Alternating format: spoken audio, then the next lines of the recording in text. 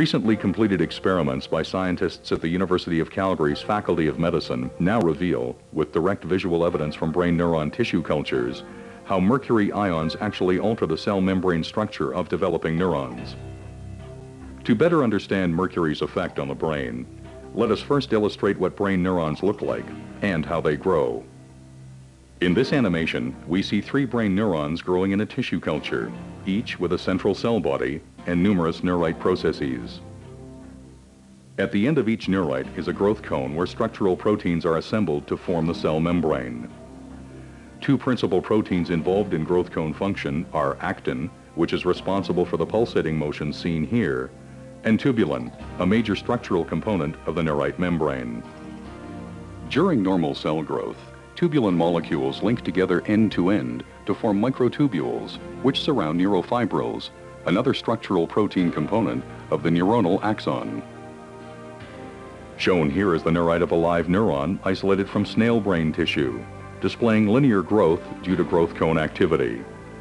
It is important to note that growth cones in all animal species, ranging from snails to humans, have identical structural and behavioral characteristics and use proteins of virtually identical composition.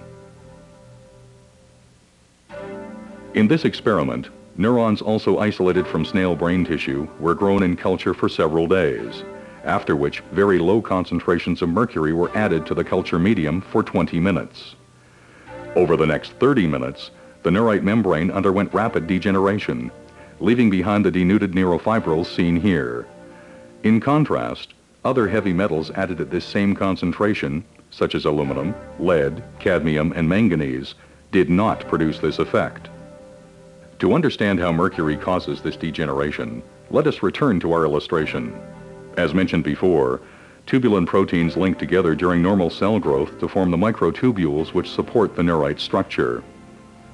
When mercury ions are introduced into the culture medium, they infiltrate the cell and bind themselves to newly synthesized tubulin molecules.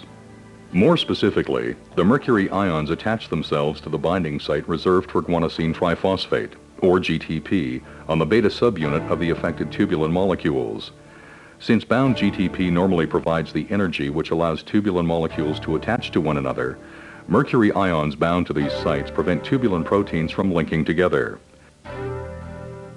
Consequently, the neurite's microtubules begin to disassemble into free tubulin molecules, leaving the neurite stripped of its supporting structure. Ultimately, both the developing neurite and its growth cone collapse, and some denuded neurofibrils form aggregates or tangles, as depicted here. Shown here is a neurite growth cone stained specifically for tubulin and actin, before and after mercury exposure. Note that the mercury has caused disintegration of tubulin microtubule structure. These new findings reveal important visual evidence as to how mercury causes neurodegeneration. More importantly, this study provides the first direct evidence that low-level mercury exposure is indeed a precipitating factor that can initiate this neurodegenerative process within the brain.